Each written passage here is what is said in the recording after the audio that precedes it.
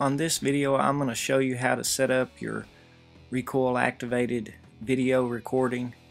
A lot of us are shooting lighter loads and shooting from tripods or shooting sticks, and this may not initiate the threshold level that your PTS233 thermal scope will turn the recording on. So I've read through the manual, and I'm the kind of learner that needs a little bit more information, so hopefully this will help us all, and it's fairly simple and straightforward.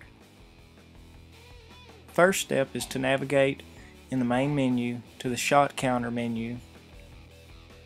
Once in your shot counter menu, navigate down to the training mode and fire a few rounds. This will give you a range value of your specific cartridge in a blue bar graph. Next, adjust your up or down arrow so that the black line sets in the lower third of the blue bar graph. This will ensure that your device will record when a shot is initiated.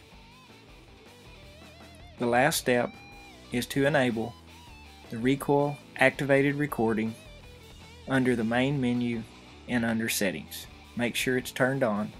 Here you can also adjust the pre-record time and post-record time so you can capture all the exciting action. Hope this video helped you.